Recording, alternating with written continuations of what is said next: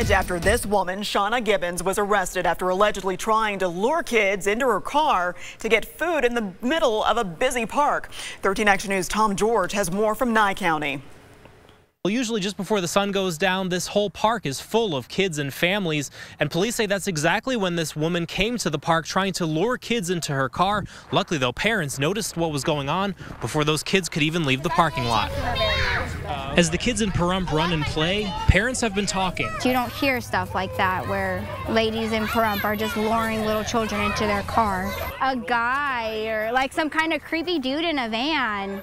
Even law enforcement admits it's a little strange. Quite frankly, I've hardly ever heard of a female perpetrator committing this type of crime. But police say that's exactly what happened Thursday evening. They say this woman, Shauna Gibbons, went to Ian Deutch Park asking young kids to get in her car, promising to take them to get food at Sonic and McDonald's. There's enough people that come to this park all at one time to where you're not going to notice some little kid getting to a creepy van. Police say Gibbons even targeted a disabled boy whose parents took him home before police arrived.